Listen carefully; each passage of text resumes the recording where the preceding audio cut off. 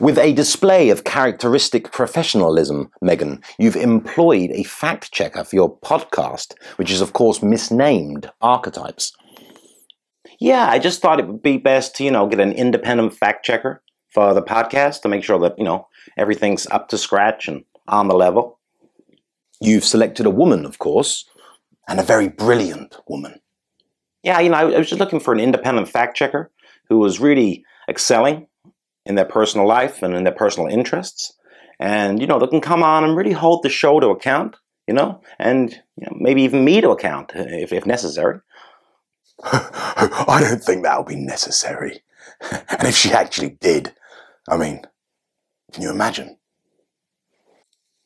And what I really want to do is avoid the accusation that I'm creating a low-energy echo chamber, only interested in pushing narratives that are beneficial to grievance mongers and those who feed off the all-pervasive victim mentality. Oh, what a thing to suggest.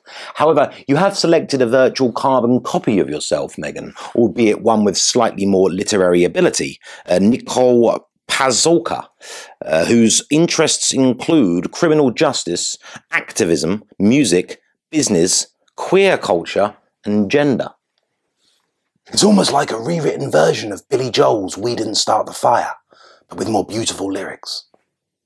Yeah, she's a very talented, multi-talented individual who's got a wide range of interests in the crucial themes and subjects of the day. Yes, well, subjects and themes that have been artificially thrust to the peak of conversation in the last 20 minutes, and that we discuss instead of the very real economic, social, and moralistic collapse happening as we speak. Yeah, those are the ones. Yeah, she's a really great addition to the team. I'm sure. How could anyone who describes himself as an activist not be? Touché, Dr. Jackson. She's also recently published a book entitled How You Get Famous. Why Meghan could be writing that with her left hand, whilst in her right hand holding a ultra-vegan, no fat, no taste, no foam, avocado milk chai latte.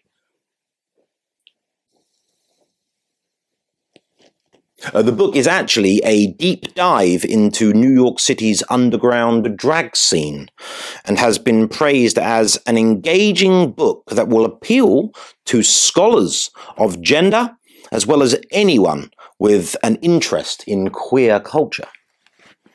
At last, someone's filled the void. There's been a demand there for years. Yes, if you want to know anything about drag culture now, you have to ask a 6-year-old.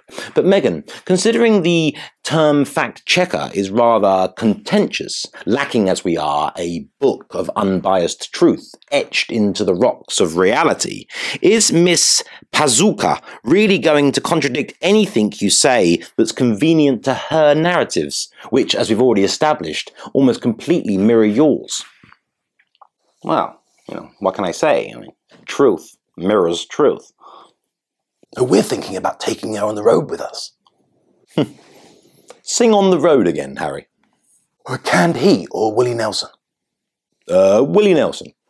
On the road again. Do-do-do-do-do. Just can't wait to get on the road again. Do-do-do-do-do. I found love was making music with my friends. Do-do-do. And I can't wait to get on the road again. Look, don't ask me how it's done, but apparently you can click a like button or something, even a subscribe button. Rumour has it there's a notification bell and a sharing option. I got no idea how to do it, but if you can work it out, I'd really appreciate it.